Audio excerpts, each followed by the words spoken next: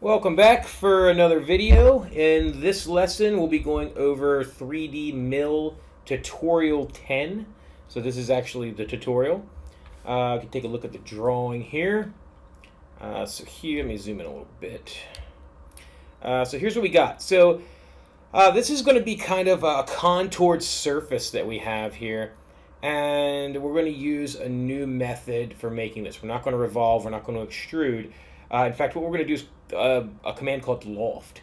And loft actually uses two or more profiles, to kind of blend together over a distance to create a surface, or a solid in this case. So let's go ahead and get started. I am going to create a solid with this, not a surface. In the past, again, I usually create surfaces, which is a little bit easier, but we don't work with surfaces as much. Generally, we work more with solids. So let's go ahead and just kind of come up with a plan here. So first, what I'm going to do is I need to create this profile here. I need to create this profile, and I need to create this profile, and then I need to loft them together. So to do that, I'm actually going to start on the right side plane, and I'm going to take this into the X negative, and I'm just going to translate everything to top left-hand corner like I normally would. I don't know that your book has you do the translate, but I'm going to do it just because I'm thorough, and I'd like to make everything as though I was actually making it in a machine. So, well, getting a little premature with getting rid of that. So the first thing I'm going to do is start out with this one, because this is the right side view. So the right side view is going to be at 0 on the right side. So we'll start with this, and it looks like there's a very large radius in this corner. I'm going to start with creating that circle. So that circle looks like it takes both of these radii, and then we have a straight line going across it, and we have another radius blending to it, tangent. So let's go ahead and create that. Okay, so the first thing I'm going to do is I'm going to start with my levels, or actually my planes. So let's change that to my right side plane. I'm actually going to view it as my right side, and I'm also going to work on it as my right side. So on my construction plane, I don't really care where my T-plane's at. I'm not using that right now. It's just my tool plane. But my graphics view and my WCS is still on top. So it gives me this normal XYZ coordinate system that I'm used to.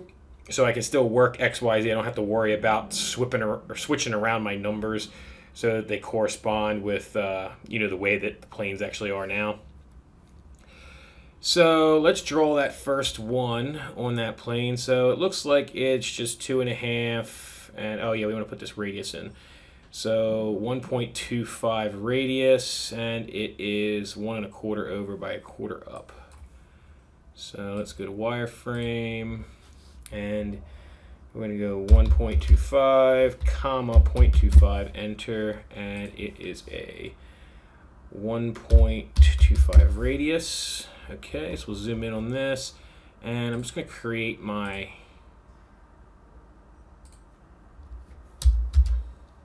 escape and go to my quadrant point, down, escape, quadrant point, down, escape. All right, and then I'm going to draw my straight line across as well, which the height of that is 0.75. So I'm just going to go 0, 0.75, enter, and draw a straight line across. And then I'm going to trim all this up. Oops, didn't want to trim all that. All right, trim. So that looks good. And there we go.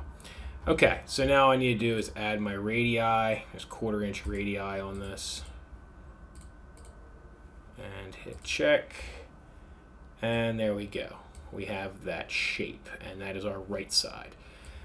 Okay, so next what I'm going to do is I'm going to draw this section A, which is in the center, and it's going to be a negative 2.3125 from where I'm at right now. So I'm going to actually put my negative Z level on here. So I'm going to go, I'm actually going to change my graphics view to isometric. I'm going to go back to my right side view, make sure that my construction plane is on there. It's a little hard to draw like this, a little weird, but I also don't want to conflict with this geometry. Even though I'm putting on the Z negative 2.3125, even though I'm putting that in here, I can still snap to this level. So I can overlap geometry. I don't want to do that. So I'm just going to work on my isometric view, my graphics view of isometric. So this one here, it looks like I'm going to start out at 0, 0.25, and I'm going to go to 0, 0, and then I'm going to go to 2.5, 0, and then 2.5, 0.25. And that gives me most of my graphics, and then, or sorry, most of my geometry. And then I'm going to put in this radius here. So that's obviously centered. That's basically what it's telling us there. I know it should probably be better defined, but it's not. And then to the center is a 1/4 inch minus, or subtract a 1/4 inch from 0.95, which is 0.7. So it's 0.7 to the center of that circle in the y-axis, and 1 1/4 in the x-axis. So we're just going to say circle is 1.25, 0.7, enter, and our radius on that one is 0.25, enter. And I'm going to hit check, and all I'm going to do is snap there and snap to there and hit check, and then we're going to trim this up. Oops, don't want to quite take that much. Whoops, now I got out of it. Wireframe, divide. There we go. Okay, so there's that profile. Next, we're going to go and change our Z to negative 4.625.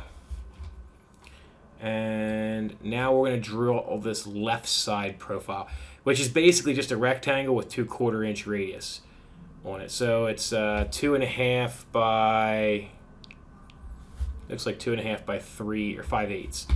So I'm just going to do a rectangle, and I'm going to anchor it at the center, and I'm going to say it's at 1.25, 0.3125, and that should give me the center. Width is 2.5, tab, and 0.625. And there we go. Okay, and then I'm just going to add my radius, which is going to be a 1/4 inch to these corners. And there we go. All right, so now I have my 3 profiles. All I need to do now is extrude them. So one thing I want to do before I do that is I want to name them and call them profiles on there, and I also want to create a solid level as well, and I want to work on that when I go to create this solid. I actually do need to put some more stuff on profiles, so I'm actually going to keep working on that level here a second. So let's create an end line. So we need to create some connecting lines, and we're only creating these because this doesn't have the same amount of entities in each one. So this one here has 1, 2, 3, 4, 5, 6, 7, 8 entities all the way around it, whereas this one has 1, 2, 3, 4, 5, 6. So when I go to loft this, it won't know how to blend those surfaces together because there's different amounts of entities. If they were all the same, it would know by entity. It would just do it from entity to entity. But it won't be able to do that here. So I have to draw these lines so it kind of has a start and stop point of where to blend them. All right, so without further ado, let's go ahead and go into our solids. And from there, we're going to select loft. And we're going to get our wireframe chaining coming up. Okay, so We should be on C-plane here. We shouldn't be on 3D because we're not really... Oh, I guess we could be, but we're gonna go off our C-plane, our construction plane, and we're gonna pick our setting options here. Now, when we sync this, basically what the sync mode means, it means how it's going to blend these surfaces together. So we can't do it by entity because we have a different number of entities. So what we need to do is we need to do it by branch. And basically what that means is it's just going to look at it from this point to this point. So what I'm going to do is I'm going to select these. And it's very, very important that you select these so that they're all starting in the same spot and going the same direction. So if I were to select one like this and one like this, it's not going to work. In fact, I'll demonstrate it. Watch it work on me because I'll get lucky or something. But no, you can see it didn't work. So I hit check. It's going to say no, there's a kernel interface error. Okay, so problem lofting surfaces, no good. So if you're getting that, means if you're getting an error like that when you're trying to do this, it means you're selecting them wrong. It means you are not watching this video the whole way through and selecting the way I am. So either that or you might have a geometry error. There might be a misconnected line or something like that. You might want to check that stuff out as well. You can always check your geometry by, going into, where's my chain at? Chain. And just making sure everything chains completely. But let's go back into solids. I'll show you how to do these correctly. So if we go to loft, just confirm, yeah, still by branch. All right, and what I'm going to do is I'm going to start this one here. I'm going to pick the beginning for that one. Notice they're all going the same direction. So I have them all three starting out at that point along that line, and they're all three going counterclockwise around if I'm viewing it from the right side plane. And now I'm going to hit check, and you can see there it immediately lofted it for me. One thing I did not do there was put those on the correct level. So what I'm going to do is I'm going to hit check, and we're going to move that to the correct level here. So let's go ahead and move that over to, oh, never mind, it is on solid, good. Okay, so check, and if we turn that off, there we have just our solid visible. Okay, so with our solid visible, actually I'm going to bring everything back on. And we're going to translate this, like I said. So I'm going to go to my planes. I'm just going to work on the top plane for everything now. And I guess what I'll end up doing here is I'm going to do a bounding box on this. So let me go to wireframe and select a bounding box. And this is my bounding box. And I'm just trying to think of how I want to create it. I don't want lines and arcs. I'm actually just going to put, I think I'm going to do corner points on it and hit check. Yeah. All right, so then what I'm going to do is I'm going to move this. So I'm going to select everything, and I'm just going to translate this vector from 2 and just go to 0, 0. And move everything there. And hit check. Okay. And then I'm just going to go, I'm just going to delete these points because I don't really need them. Fortunately, you have to create all of those points, which is mildly annoying, but not that big a deal. Okay. So now we have this thing where we want it so that our 0, 0 is our top, and our back left-hand corner is our Y0, or XY0. Z0 is obviously a top. So if I go to front, you can see there, we are at 0. And I'm going to bring my stock up a little higher than that, just so we have it, we could bring it down into Z, I guess, a little bit. I'm going to leave it where it is, though, and I'm just going to bring my stock up a little higher is all. So let's go to my top plane and top. All right, so we are pretty much ready for geometry, or sorry, for toolpaths. So what I'm going to do first is just turn off my profiles. So I just have my solid, and we're going to go select our machine. In this case, I'm going to use a Haas 3D 3-axis mill. And I'm going to create my stock. I'm just going to hit all solids. And that should create it pretty close to where it needs to be. You can see the size here is a little bit smaller than 1 inch, but that's all right. Let's make this 1 inch. X is right. Y is pretty close. Close enough. I mean, we're talking negligible decimal places there. So that looks pretty good. One thing I am going to do is I'm going to just move my stock up a little bit. I'm going to go up 0.02 just so I have enough to cut off the very top there. There we go. So it's up a little bit above 0. And I'm just doing that for simulation purposes. That's all. Okay, so we are now ready to go ahead and apply toolpaths to this. And for this one, we're actually going to rough out with the parallel toolpath. And what parallel does is it basically just creates parallel lines and just roughs it out with kind of like a zigzag pattern. It's a little more complex than that, but if you think about it, very basic, on a very basic level, it's more or less just a zigzag pattern. So I'm going to hit check, and I'm just going to triple click this thing. Oh, didn't get it. There we go. If you triple click it, it's going to click the whole solid. And I'm going to hit end selection. And since I'm roughing it, I don't really care if I get the whole solid, so it's not a big deal.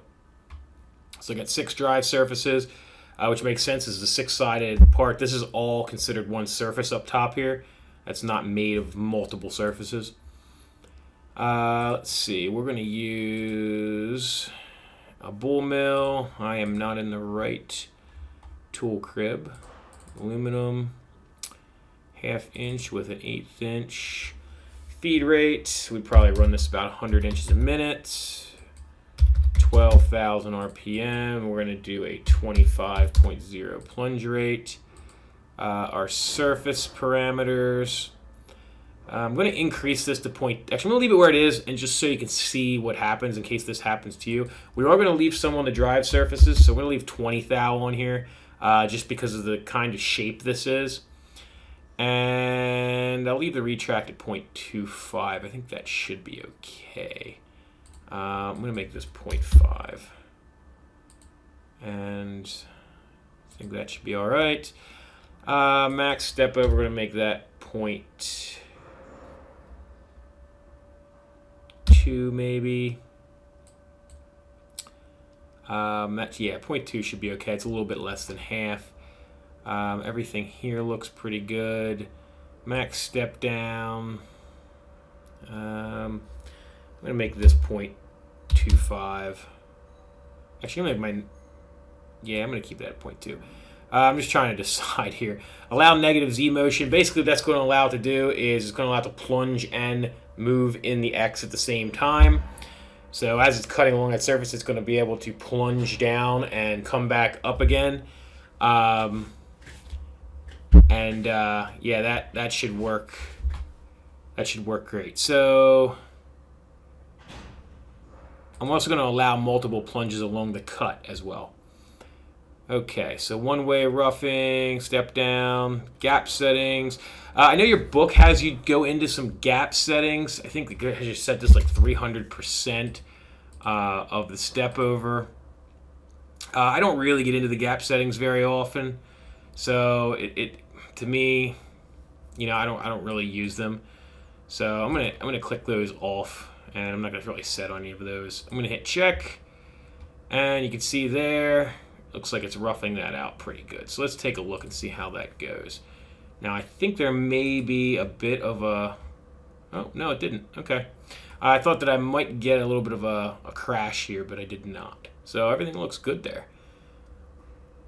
So that's roughed out pretty well.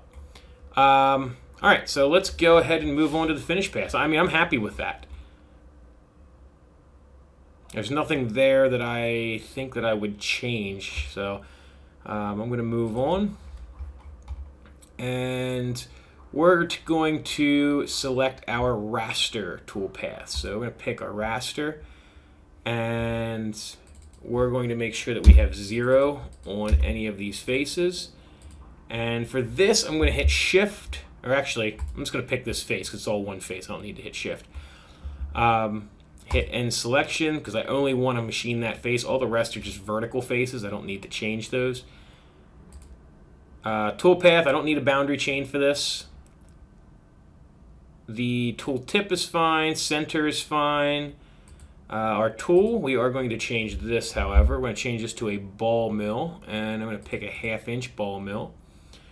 And we're going to go maybe 120 inches a minute, 12,000 RPM, and let's make a plunge rate of like 50. Because it's not really plunging into anything. There's really no material left on. Like there's like 20 thousandths. So it's not like you have a big plunge that you really need to worry about that. The cut parameters. Alright, so our step over, I think we could probably get away with 0.02. Now here it's going to tell you your scallop height. So if we do a 20,000 step over, it's going to give us a 2 10,000ths scallop height. I think I can live with that. So I'm going to leave that as is. My machining angle, this is just the angle it's going to use. And I believe 0, because that would be 3 o'clock. X positive would be 3 o'clock. I believe that that will be back and forth the way that we are actually roughing it. And that's what I want. So we're going to stick with that 0. If we need to change it to 90, we will, but I'm pretty sure it's right the way it is. Transitions are fine with smooth. Our steep shallow is fine. We don't need to do anything in there. Our 1.0 clearance plane would be good. All this stuff is fine. We are going to minimize trimming. And we are going to change our line arc. So we're going to turn all this stuff on. I'm going to turn my, excuse me, got the hiccups. I'm going to turn my smoothing on. We're going to do 30, 30, and 40. Just kind of random numbers. You gotta try to divide it up pretty evenly. You can do 33, 33, and 34. That's fine too. And everything there looks good. So I'm gonna hit check, and let's see what we get. All right, so that looks pretty good. Let's see how it simulates.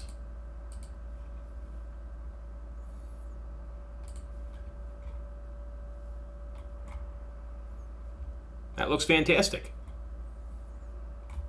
So you can see there, we've got a really nice, what appears to be a consistent, pretty consistent surface finish. You're going to notice that it's probably looks a little rougher there, and that's just because it's mostly graphics. It will tend to look a little rougher just because you're using the side of the cutter, but overall, it's that looks good. So I'm happy with that. It took us 10 minutes roughly. I mean that's what they're estimating in Mastercam. That obviously can be wrong. But that's it for this lesson. So if you have any questions, as always, you can see me during class or you can see me during my office hours.